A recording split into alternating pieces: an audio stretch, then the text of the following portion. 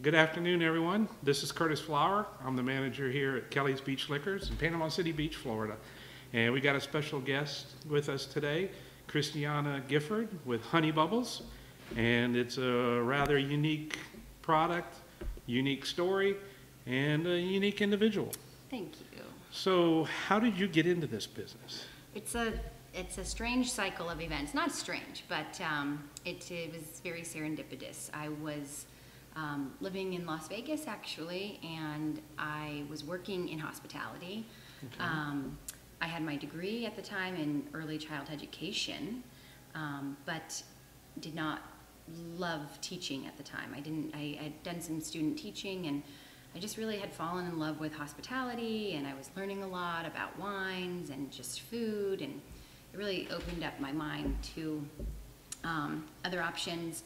And I started working in their wedding department, and I then quickly was like, oh, maybe I could get into makeup. I would love to do bridal makeup, and that's kind of what took me to LA, to Los Angeles, and moved to Los Angeles, and yeah. So Las Vegas to Los Angeles. Yeah, yeah. So you like the losses? I do. I like the losses. Now I like the gains, but I'll take the losses.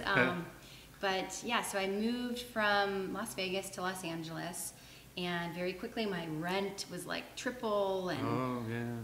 I was doing makeup, but I realized, okay, I need to do something else because I need to be able to make it here. So I started working in a fine dining establishment. It was one of the leading hotels of the world, Shutters on the Beach, and they do something very generous with their staff by putting all of their fine dining servers through the WSCT. They put you through your level 1 and your level 2. And that's when I really started to learn about wine, and my passion just kind of ignited. And so you didn't learn that in the hospitality end of it in Las Vegas. You learned it in my wine education. But I learned so much in the other parts. I learned about service. I learned about just event planning, dealing with the masses. And it all kind of goes together now at this point. Sure. So, but it wasn't, and I started to love wine early on, but I didn't really know too much about like European wines. I just had the wines that I liked, and I stuck with those for the most part. But when I went through the WSCT, and when I actually started working in our fine dining program at Shutters, I started to really appreciate wine. And interestingly enough, we learned a lot about the Moscato grape, which has a very, I don't know, an interesting background, an interesting reputation. It's not like something that you would think a master somm would light up when he starts to talk about. But our master somm, his name is Peter Neptune, and when he was telling us about Muscat, he lit up, and I learned so much about that particular grape varietal that I didn't know. I didn't realize, like, it was originally grown in Greece. It's got so much nobility to it. It was the first text around the Muscat grape is that it was so vivaciously sweet. It was destroyed by insects, and particularly the honeybee. Oh, there's the lead in. Yeah, and we tried different styles, and you know, it was like one of those moments where I was like, gosh. It was one of those moments in wine, which I'm sure you've had so many of, where your eyes are just open to something that you're like, whoa, I didn't realize that, you know, that this was here. It's like a treasure box. And now I've had lots of those moments, but that was the first moment where I fell in love with the Muscat grape. Well, you know, that's probably as misunderstood of a grape as the Riesling is. Yes. Because a lot of people think that Rieslings are super sweet, and they can be, but the range of degrees of dry to sweet in Riesling is so great. And after tasting your product, I've noticed that you kind of went a little bit to the dry side, but still maintaining that little fruit structure to it. Right. And it took us a long time to get, because it's now 2018, and I'm still with this story back in 2013, so it was just like conceptual, but yeah, we love what we have now product-wise and style-wise, because we are able to pull back the sweetness, and we have done some other unique stuff with it. But originally, it was not like that. The whole story behind Honey Bubbles, we myself and my friend Scott Roughgarden, who was sitting next to me in that course, and we were just casually talking about starting a wine brand, and that's WSCT, right? Yeah. Yeah. Mm-hmm. Okay. Mm-hmm. Yeah, I did the CSW Okay. course. Yeah. Great. It's a great course. I mean, the WSCT is what we went through because we had to do a lot of service stuff too. Right. So like opening a magnum of champagne without The proper way. Yeah. Mm-hmm, and you know, just presentation. So both programs are like really, really awesome. And I'm so thankful for the WSCT and my wine knowledge. But it stopped when we started Honey Bubbles, and now I'm like getting back into it. But Good for you. yeah, I love wine is just so infinite, and I enjoy learning about it. Yes. So we were like, okay, well, we want to start a wine company, and we have no money, and we're like waiting tables. So we're very lucky to have an establishment where a lot of technology investors go, and they make a lot of their deals there. At this lobby of the hotel we were working in. So we found an investor to believe in our concept. We didn't even have product at the time. And so our first batch of wine with our very minimal funds came from New Mexico. Really? Mm-hmm. We ordered 400 cases of wine from right outside of Santa Fe, where they're growing Gruet. Right. Yes. And it was great juice. It just was, they only had 450 cases worth, and everything was done poorly. We forgot to put the SKU on our label. It was just, you know, totally different. But we sold through it because we wanted it to have that philanthropic angle, and we chose bees. So I've loved bees. I was always a kid that preferred honey over maple syrup. Scott was very adamant about, like, let's have bubbles in the name. So it just fell together that simply, and we called it Honey Bubbles, and we sold through that product. So many people in Los Angeles and now in other cities are aware of what's going on with the bees and colony collapse disorder. Right. Yeah, so. I was reading about that, and that seems to be a big issue. Yeah. We're even seeing that with the Tupelo honey hives around the area. Yeah. So that's a big concern. How does your brand interact with helping save the bees? So at first, it was just with one organization because we were so small, and the name of that organization is Honey Love.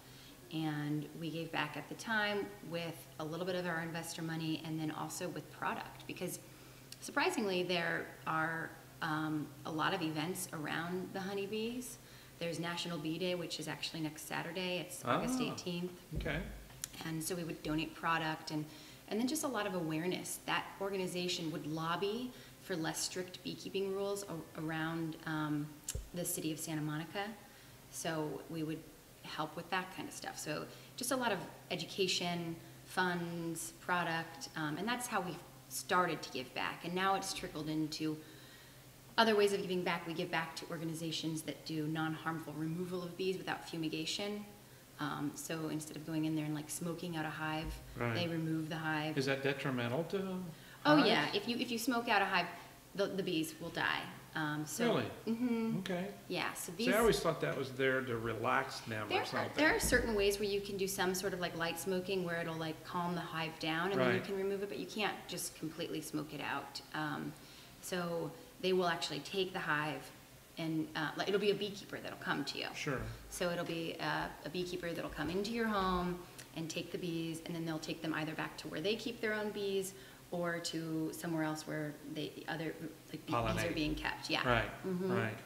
So we give back now to that, and then just a lot of educational programs around colony collapse disorder of the honeybee, and figuring out what's going on and how can we prevent it in the future. Is there any universities or anything that are studying that and working toward that goal? Mm-hmm. So UNLV actually has a really cool program, because in Las Vegas they've completely outlawed beekeeping because the bees have started to Africanize, and what happens when a bee gets Africanized bees, they kill, they swarm and they kill. So drones.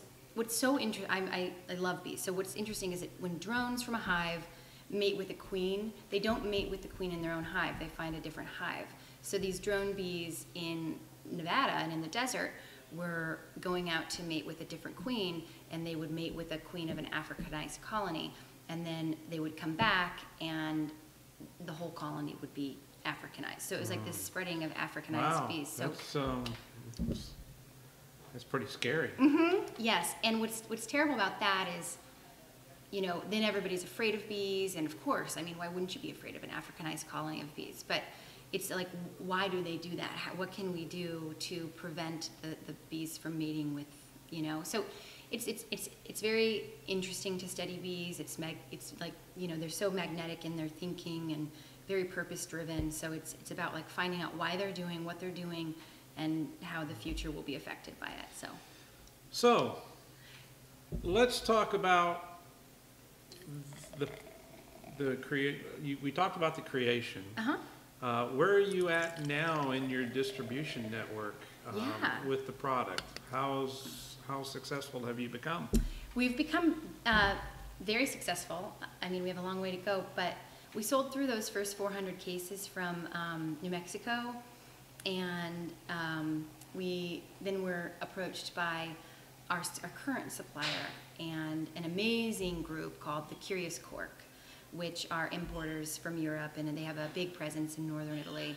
And they were like, we love what you guys are doing, because Scott and I at that time were still driving around wine in our off time, in our cars, working as servers at this restaurant, trying to stay like in compliance with all the regulatory stuff that you have to have when you're selling alcohol.